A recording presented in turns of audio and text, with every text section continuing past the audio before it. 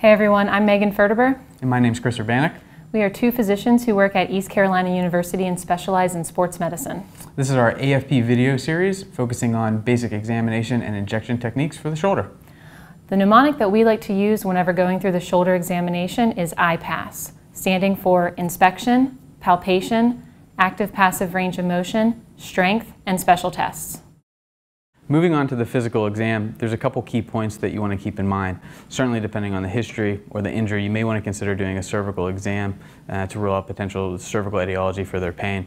The other key point is that exposure is very important when you're looking at the shoulder. So certainly for males, they're typically more comfortable. You can derobe them completely. For female patients, you may want to consider a halter top or a gown that opens in the back so you can examine the entirety of the posterior shoulder. As we move on to inspection, you certainly want to be able to compare bilaterally. So looking for asymmetries both in muscle mass or tone, the way that they're carrying the shoulder, or gross abnormalities in bony contours. As we move on to palpation, we have to keep in mind that the shoulder joint is not just the glenohumeral articulation, but it's really four major joints. I like to start my exam at the one that's most commonly missed, midline, at the sternoclavicular joint. Starting medially at the SC joint, you can come across the clavicle, feeling for any bony abnormalities. You can move superiorly into the supraclavicular notch, again feeling for swelling or masses, in the inferior clavicular notch as well. If you stay in the inferior clavicular notch, eventually you're going to feel a bony prominence. This may be tender with pathology at the shoulder as well. You can continue to move laterally as well, and again as you get to the shoulder, that first bony prominence is going to be the lesser tubercle of the shoulder. You'll then feel kind of a thick guitar string type mass. That's the long head of the biceps. Farther laterally is the greater tuberosity of the shoulder. If you go superiorly, at the very end of the clavicle, you get where the clavicle articulates with the acromion, and that's the AC joint. You can then walk across the acromion on the bony prominence, and you're on the spine of the scapula. And those are the major structures of the anterior aspect of the shoulder. We can then continue the exam posteriorly, and you can start laterally as well from the acromion. If you continue to walk back that scapular spine, you'll divide the major rotator cuff muscles posteriorly. There's a suprascapular fossa, which contains supraspinatus muscle. Inferior to that's the infrascapular fossa and infraspinatus, and below that is teres minor. Superficial to all of that is the trapezius muscle, and you can follow that again along up towards the neck. And those are the major posterior shoulder muscles. We're going to move right on to active and passive range of motion of the shoulder. So I've got my patient right here. What I typically do with my patients whenever I'm going through active and passive range of motion is I have them mimic me. So I'm actually going to step aside here so that we can focus on our patient. Now what I'm going to do is I'm going to ask my patient to go ahead and just copy exactly what I do. So I'm first going to start with forward flexion. So I'm going to have my patient slowly come up into forward flexion.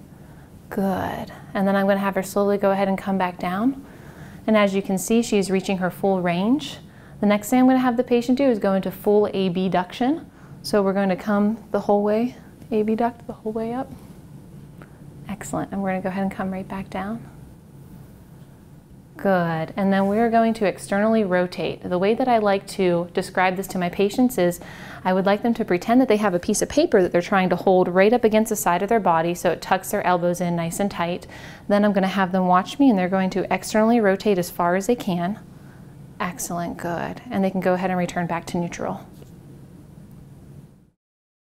So the last range of motion that I would like to go over is full internal rotation. So the way that I describe this to my patient is I'd like her to fully reach up to the back of her back as much as she can. Excellent. And what I'm looking for is, first of all, a little bit of symmetry right here. Secondly, she doesn't have any pain with any of this. Now, one thing I do want to make a comment about is if you have a patient who is very muscular on one side versus another side, they might not necessarily get the same range of motion on their more muscular side compared to their less muscular, less dominant side. The next thing we're going to go over is scapular winging and how to evaluate for this. A lot of times I like to have my patient facing the wall and I like to instruct them to go into a slow forward flexion. The patient is usually already familiar with this because we already went through this in our range of motion. So I'm going to go ahead and ask my patient to slowly go into forward flexion. And what we're doing here is we're observing and evaluating her scapula. Go ahead and return back down. What you're looking for is you're looking for any significant winging on one scapula versus the other one as the patient is going into forward flexion and then returning back down to a neutral position. Our next section is going to be strength testing for the shoulder, and while it's important to test all of the muscles around the shoulder, biceps, triceps, deltoid, this portion is really going to focus on differentiating the different muscles of the rotator cuff. This can be somewhat tricky, especially because a lot of the strength tests overlap with the special tests. They have certain eponyms, and so you will see some of the overlap between the special test and strength testing. So we're going to start to break it down and look at the different strength tests for the individual muscles of the rotator cuff. I like to start with supraspinatus, and so we're going to have the patient bring their arms up. The plane of motion here is really what we call scaption. It's 30 degrees forward from regular abduction, and then they maximally internally rotate so that they're thumb down. They're going to move their arms towards the ceiling, and you provide resistance, so go ahead and push up against me. And you're comparing bilaterally. You're looking for pain or certainly weakness, one side compared to the other. So that's for supraspinatus. Next one's going to be infraspinatus. So you tuck the elbows in at the side. They're going to push out against you. Go ahead and push out. And you provide resistance there, again looking for weakness or pain.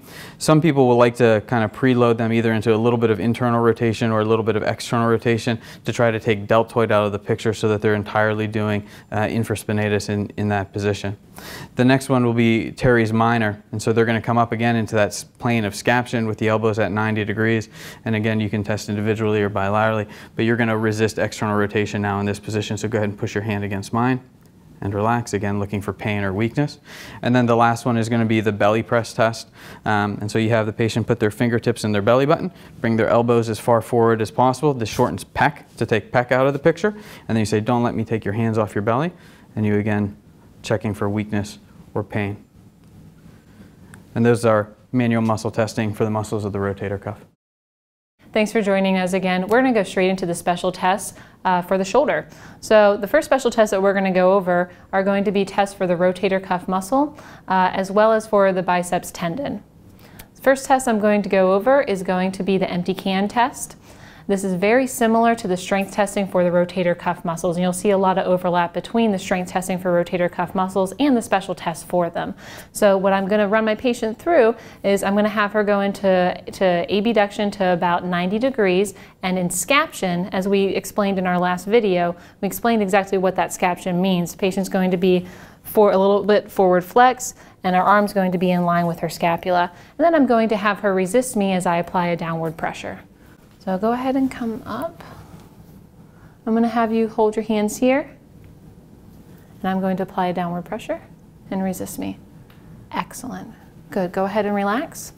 So what I just had my patient do is the empty can test. Now a positive test would be a patient who, when they're up in their abduction and I'm applying that downward pressure, they end up having a lot of pain or they end up having a lot of weakness. And that makes me think that there might be something going on with their supraspinatus tendon or their infraspinatus tendon. Next, we're going to go into a few other examinations for the rotator cuff. One of the tests that we like to use to evaluate the rotator cuff is the drop arm test, and it's a very easy test. You can go straight into this from the last test that we just went over, which is the empty can test.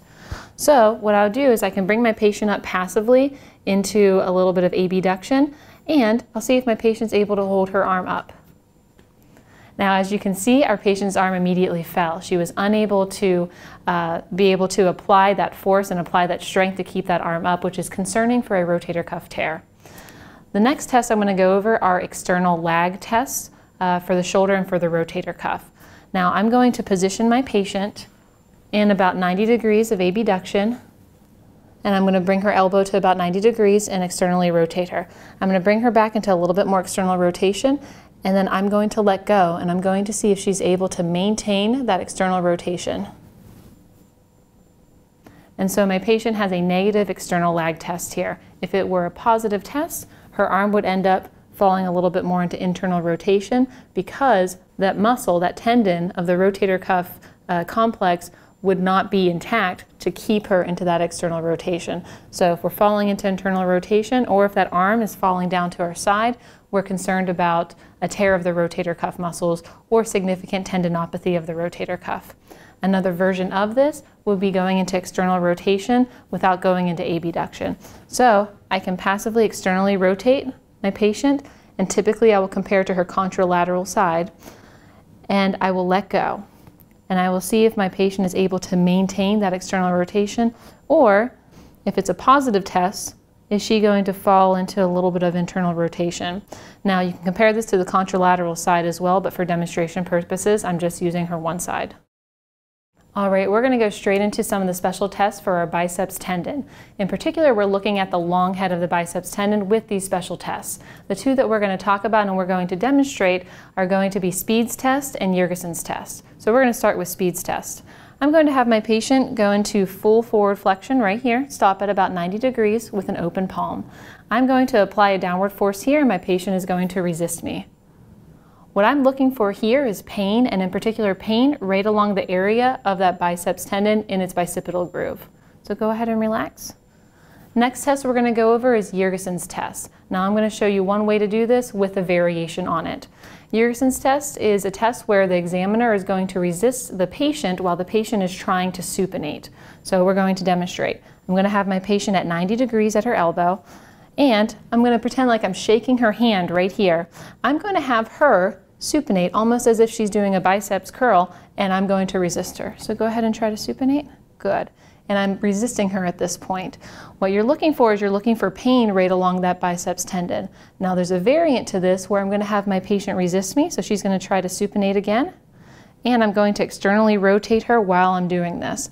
What I'm feeling for is not only whether or not the patient has pain at the long head of the biceps, but I'm also looking to see if she's having any subluxation of that tendon outside of that bicipital groove. That can also cause a patient a lot of pain in this anterior aspect of their shoulder. So we're going to be covering more special tests. These are going to be looking at some of the impingement tests as well as AC joint pathology. The first one that we're going to be looking at is the Hawkins-Kennedy test for subacromial impingement. This one is done with bringing up the arm to about 90 degrees of flexion. You can bend the elbow, and then you're essentially just going to internally rotate in this position. You'll see some modifications where they'll kind of really crank on the arm or start to bring it across. But if you get into this position and really internally rotate them, you're going to be looking for pain kind of generally across the anterior shoulder.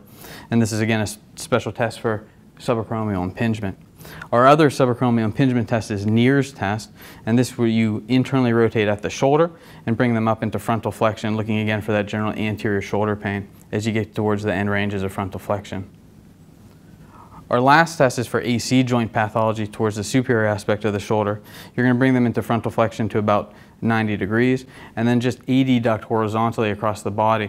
This is also somewhat called the scarf test, as the arm is making a scarf across the neck. It's important to note where their pain is in this position because this can also be positive in cases of rotator cuff tendinopathy or subacromial impingement. So you want to note if their pain is occurring right at the AC joint or if they're getting that anterolateral or posterolateral pain with some of the other conditions. And so those are some of our special tests for the shoulder. We're going to go straight into a few more special tests for the shoulder. In particular, we're going to look at tests that evaluate for shoulder stability and also a special test for the shoulder labrum. So first I'm going to go over the apprehension test, and I'm going to follow this up with Job's relocation test. So what I'd like to do for this is I like to have my patient laying down supine with their shoulder nearly off the side of the table. I like this position because her scapula is nice and stabilized against the back part of the table. I get my patient into about 90 degrees abduction. I get her elbow into about 90 degrees of flexion, and I maximally externally rotate her, and I apply a little bit of pressure here. Now, what I'm looking for isn't exactly pain, although this could be a little bit uncomfortable for patients. What I'm looking for is for the patient to be apprehensive about this position. So patients who have ever had any shoulder dislocation or have had a shoulder subluxation incident in the past might feel quite apprehensive with this. If that is the case, what I'd like to do is I like to follow up that exam with Job's relocation test, where I apply my hand around that anterior capsule of the shoulder, reinforcing it so that when I bring them into external rotation, they don't have that same sensation of apprehension. So next we're going to go over O'Brien's test. O'Brien's test is classically supposed to test the labrum of the shoulder. However, a lot of times it's very tough to test just one part of the shoulder with a single test. It's better to use this test in combination with other tests to figure out the etiology of your patient's pain. So to run through O'Brien's test, I'm going to ask my patient to go ahead and get herself into forward flexion to 90 degrees. I'm going to have her line up her thumb with her nose, and I'm going to have her resist me as I apply a downward force. Excellent. That's part one of O'Brien's test. The second part is I'm going to have my patient rotate so that her thumb is pointing downward and with her hand still in line with her nose. And I'm going to again apply a downward force, and I'm going to have her resist me. Good. Go ahead and relax.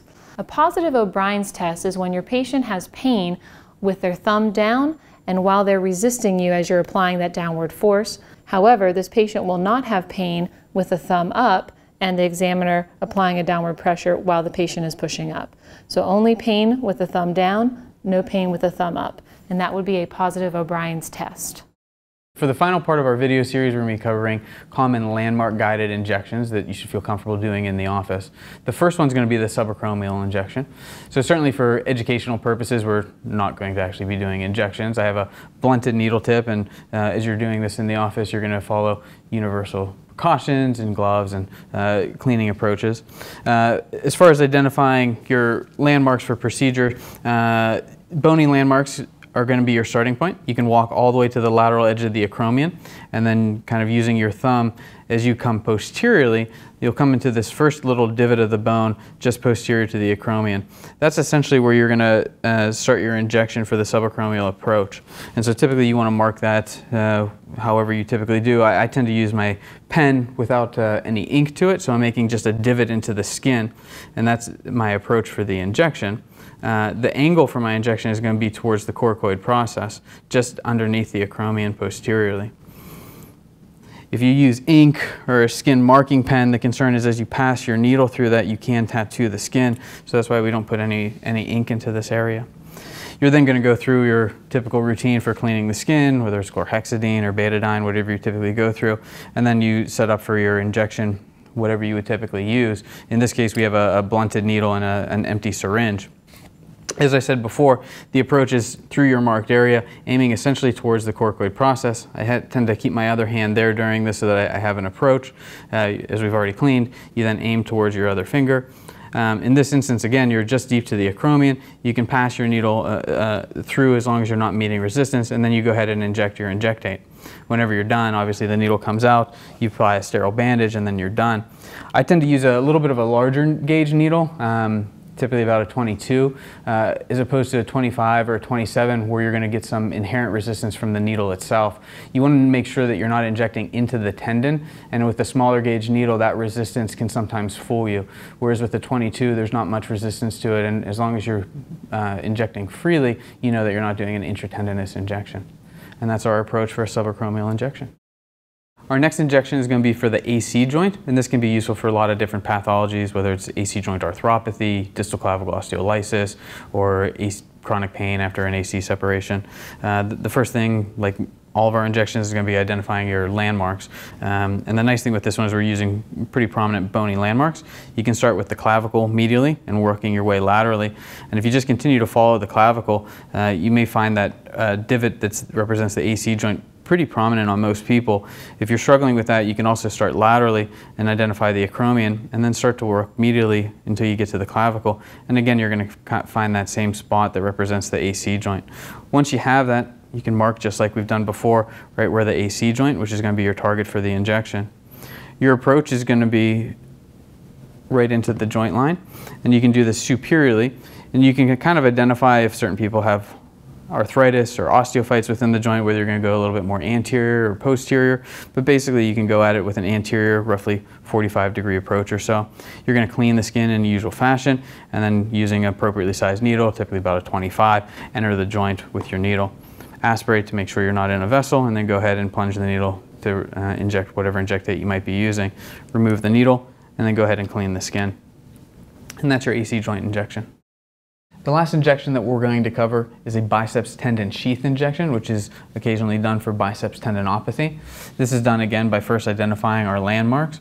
Within the tubercular groove, you can identify kind of that large guitar string structure, which is the biceps tendon. And you first identify the really most tender aspect of it, and that's going to be your target.